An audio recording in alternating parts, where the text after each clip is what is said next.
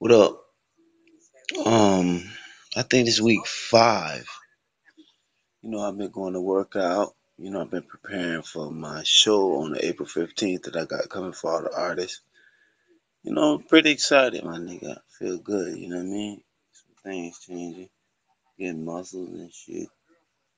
Some of my extremities are coming back, you know what I mean? Slow but sure. I'm just feeling happy, you know what I mean, as far as my body's concerned. Now, my love life and all that other shit, that shit is no wind. They about to shut us down about an hour ago, but we still in this bed. What up? I'm on my way to the bus stop, man. I've been doing this every day, bro. Like forcing myself to walk. What up? I'm back. I'm on this treacherous trip. Look at this shit. I don't know if you can see it, but I gotta walk all the way down there, bro. All the fucking way down there. I do this every day. Like they took my license for like 5 fucking years. Broke my neck all in one whop, dog. It's like sometimes I'll be like so fucking depressed and mad, but I look at the fact that I can get my body back to normal and I can sculpt my body, And plus my girl ain't even acting right, bro. She just, what I'm saying? Like she taking full advantage of me being in this stage and it's totally making me feel like shit. But she doing her thing though, but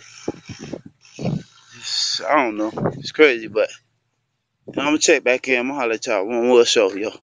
What up? I'm in the bus right now. So bored. Ain't doing shit.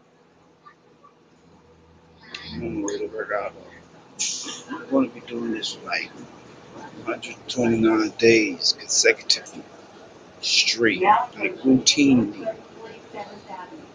Sometimes get aggravated.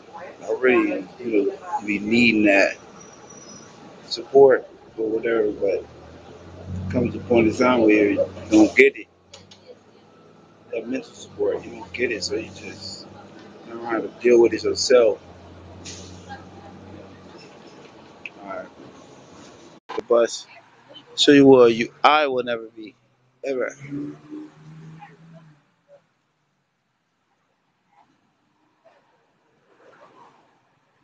That's what you call laying it down, bitch. That's called lay down. For real. Guess what I did today? They don't know what I've been through. Yeah, they don't know the half. They only know what I tell them. They don't know, they don't know, they don't know, they don't know, they don't. What up? Oh, I'm at the gym. I gotta stretch out my body. What up? You said, so bored, dog. Just trying to make the best out of something. I like what my face look. You see my cheek, man. I look like this shit. I can look cute, but that's what it is, man. I'm in this thing. We in here, man. Yo, what up? This your boy OneWill on the OneWill show. And I'm finished with the gym, so I had to go slide on my mom, my twin sister, right there. She's doing what she do best, snapping on the nails. You know what I mean? That's Debbie right there, the extraordinaire. For those who don't know, patient release.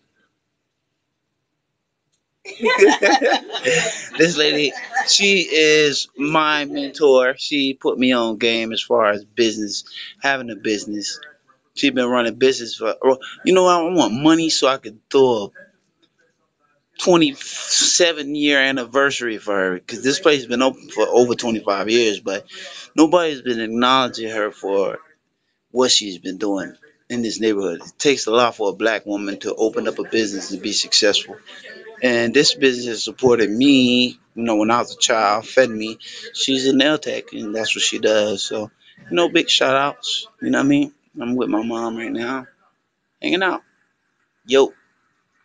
Clap along if you feel like happiness is the truth. What up? Thank you for tuning in to my show. I hope you enjoyed. Peace in the Middle East. No hair grease.